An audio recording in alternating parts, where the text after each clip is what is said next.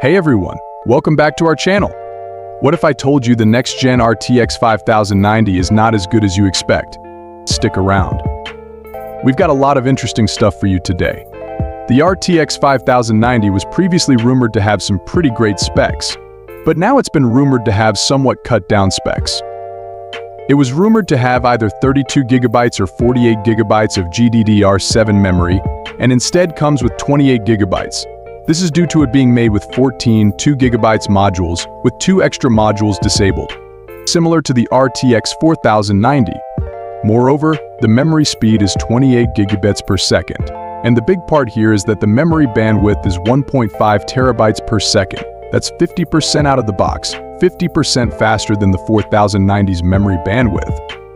The GPU will use a similar connector to the 4090. Lastly, let's talk about price.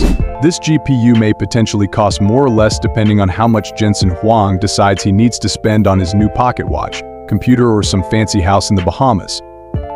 And in case you want to take a look, we've got the link in the description and some other articles related to this. Watch for. Stay tuned for more news and reviews. If you enjoyed this video, don't forget to like, most important of all, subscribe for more content like this, and hit the subscribe button and notification bell for updates. Thanks for watching.